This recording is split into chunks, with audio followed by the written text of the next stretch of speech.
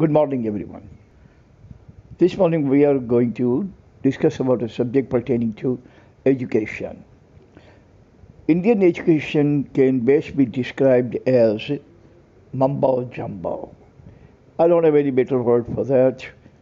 It's all Mumbo Jumbo, and I'm telling you, through my 5 different kinds of knowledges, declarative knowledge I have, procedural knowledge, heuristic knowledge, meta knowledge, and most importantly, empirical knowledge. I have been teaching Junagadh students for the last 25 long years, 8 to 10 hours constantly, all alone. And I have seen all kinds of qualities of students. But one thing is common among all the students, that when they join my institute, they don't even know 2 tenses, whether they are graduate or postgraduate, or they are MA, MSc, MBA, or MCA. Don't know 12 tenses, but when they leave, they know 44 tenses. They're able to speak in English language within 2 months. I don't give them more than 2 months, and they don't take more than 2 months. Sometimes I wonder that these same students who are so laborious, so hardworking, so strenuous, who can speak in English language within 2 months, how come they cannot speak in English language within 17 long years? 5 years of 12 years of higher secondary school and 5 years of college.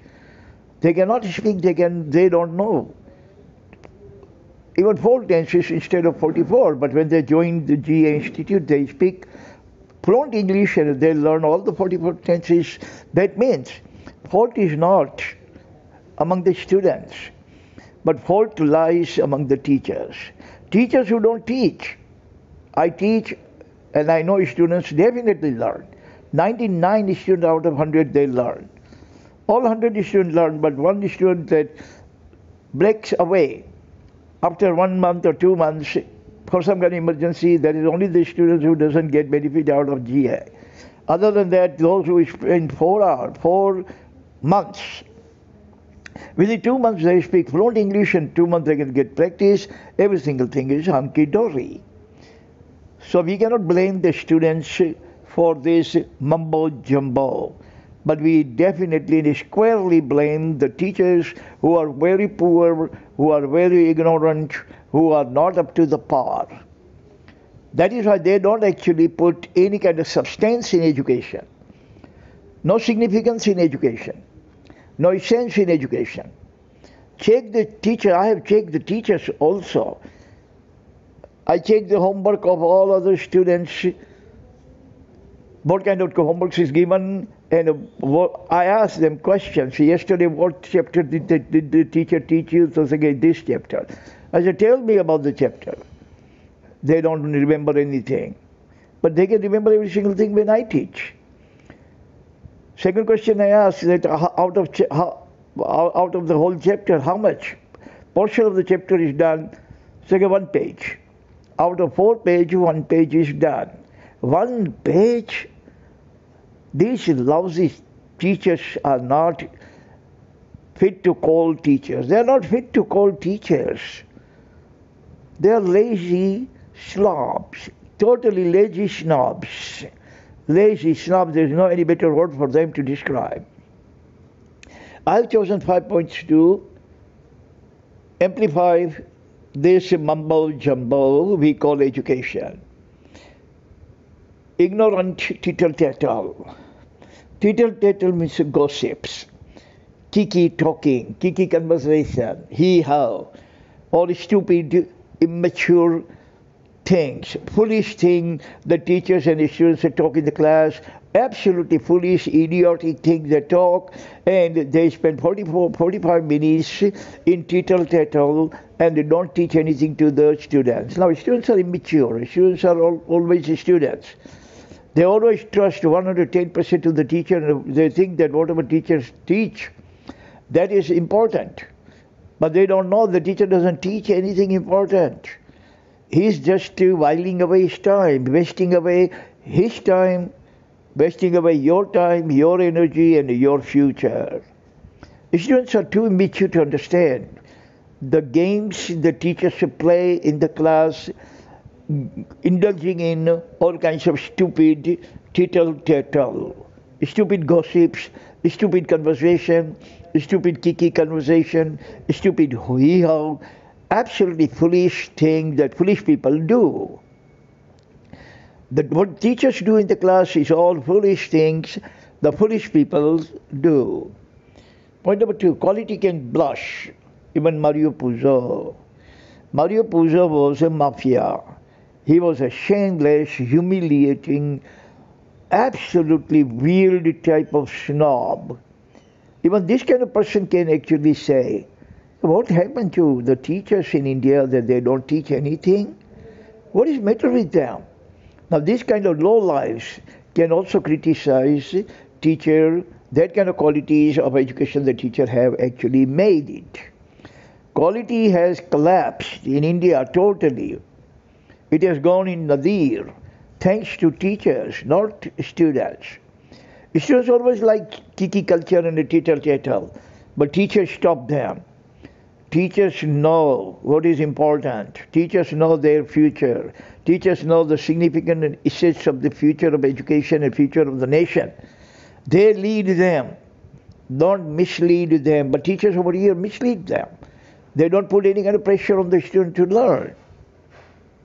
Point number 3, impervious to education. Impervious means it doesn't enter.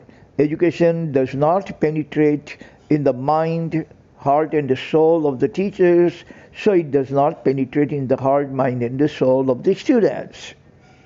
We have a beautiful saying in Gujarati language which sums up every single thing.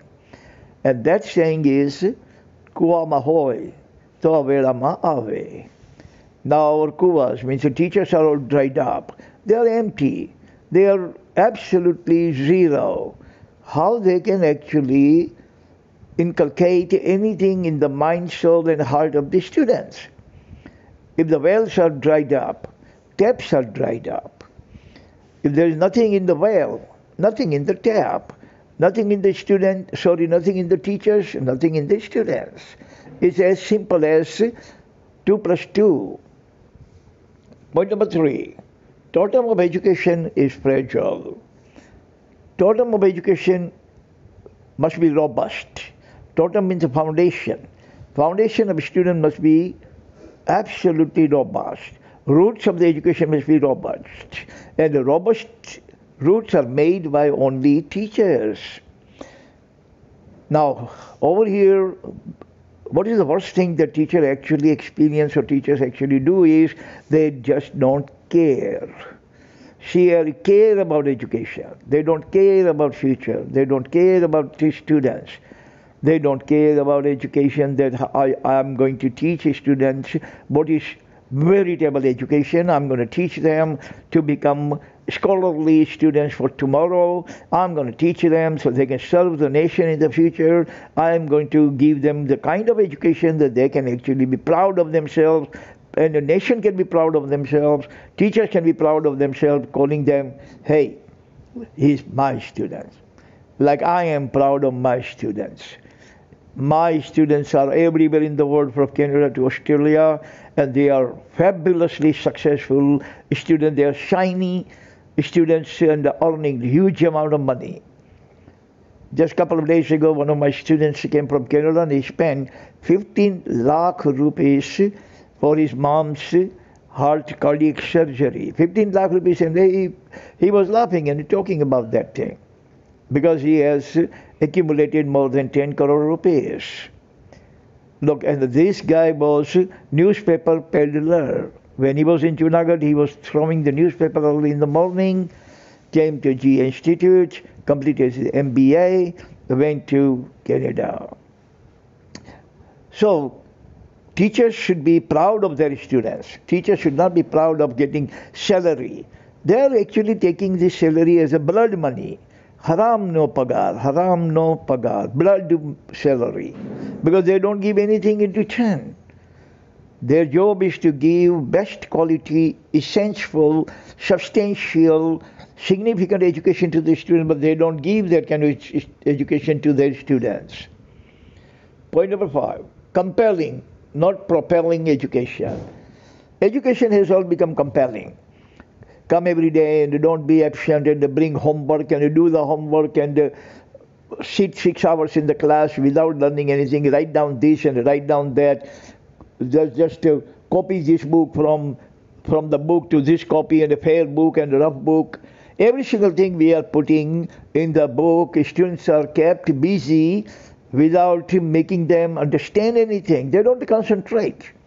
They are just a laborer. They are hard-working students, not smart-working students. Hard-working students are like those who are copying the whole book. They will pick up whole book, open it, and from page number 1 to page number 500, they are going to copy down every single thing in their fair book without knowing what did they copy. That is what's going on right now. Hard-working, not smart-working students. We have another saying in our vernacular language, Gujarati language, khopda bharo, chopda nahi. And today, our students are doing everything, only one thing, filling up the chopdas, not filling up the minds. Chopda bharo, khopda nahi. That was the slogan of teachers in our time. Our time, every teacher will tell probably 10 times a day, the chopda na bharo, khopda bharo, khopda man nakho, put every single thing in your brain, instill every single thing in your mind, in your brain. So, education has become compelling, not propelling. And it is not going to change unless and until the teachers are going to get better. Education is not going to get better. If you want education better, then teachers must be better, teachers must be better, teachers must be truly and veritably, de facto and de jure, educated teachers. If teachers know, then the students will know. If teachers don't know anything, then how can the students know anything? So it is responsibility. Teaching is the responsibility of the teacher. Only teacher, nothing but a teacher, always teacher. Teacher has to teach. Student has to learn. And a student is going to learn if teacher is willing to teach. And if teacher is going to give them significant, substantial education, students are definitely going to be attracted and they are definitely going to pay attention. Even if they don't want to pay attention, they will pay attention. That is what Rabindranath Tagore has said. Students go to study because of the curiosity, but stay over there in the class because of the edutainment. They enjoy education, so they stay.